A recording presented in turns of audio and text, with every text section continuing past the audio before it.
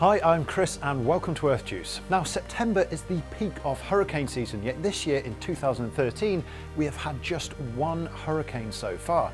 So we're going to be looking at why that is and also the difference between hurricanes, typhoons, cyclones and tornadoes. Just a few days ago on September the 11th, an offshore storm in the eastern Atlantic named Humberto finally turned into a hurricane.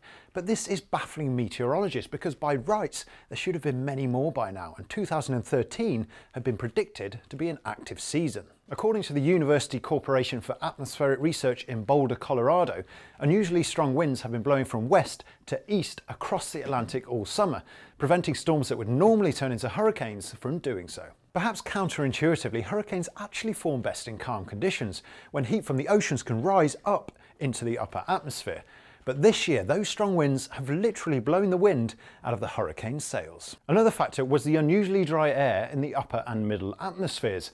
Hurricanes are fueled by the heat released as water vapour when the oceans condense, and that dry air has been preventing storms from turning into hurricanes. However, those strong westerly winds are finally dying down, and it is that allowed Humberto to turn from a storm into the first true hurricane of the season, with the potential for more on the way. All of which begs the question, when does a storm become a hurricane? A storm officially becomes a hurricane when it has sustained winds above 74 miles an hour.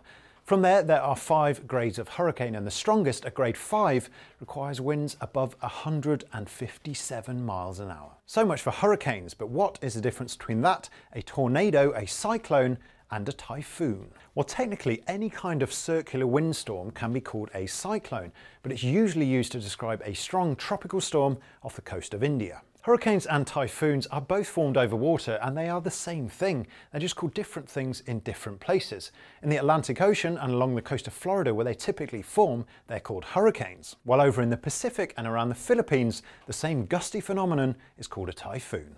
Tornadoes, on the other hand, form over land, and they are born in thunderstorms.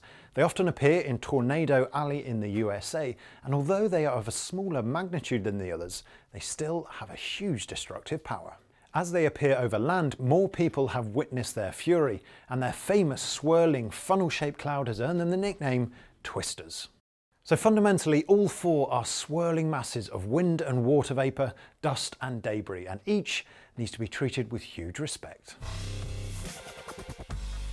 That's this week's Juice. If you have any personal experiences about any of those storms, we'd love to hear them, so please put them in the comments below. And please, if you haven't already, do subscribe, because the other day we put Sam inside a 40-foot man-made tornado, and you don't want to miss that. Hi, I'm Sam. Have you ever considered how much a tornado sucks?